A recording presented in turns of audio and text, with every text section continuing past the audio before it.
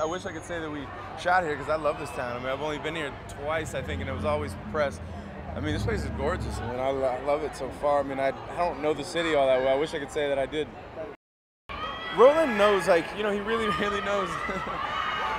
he really knows, you know, just essentially, like, you know, when you do special effects, you know, a lot of people just have no idea what they're doing, you know, and Roland really understands the computer with the camera and the actors, and he really just understands. He's got amazing taste, and he's really smart about it. I always say a movie is essentially a direct mirror of the director, and you know, if you ever go to his house, you'll understand what I'm saying. He's probably one of the most unique houses I've ever been in my life.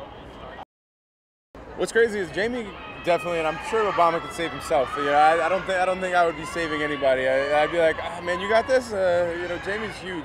They had to put a ginormous jacket on him because his biceps were about twice the size of mine. So I was trying to look all tough with somebody that's way tougher than I am. She wipes the floor with almost everybody in this. Like, she's incredible in this movie, and just an incredible actress in general. I fell in love with her. It's crazy that I had my first daughter in this movie, and then Jen and I conceived while we were shooting this movie. 4 Chainz. That's my favorite rapper right now. 4 Chainz. That's Fox's alter ego. This movie was thrown together so fast. I mean, when I say that we had a crazy schedule, we worked 6 days a week. It was like 15 hours a day for 2 months straight on my side, and then they kept going after that because I had to get out and do their film. So we really didn't have a lot of time to get crazy.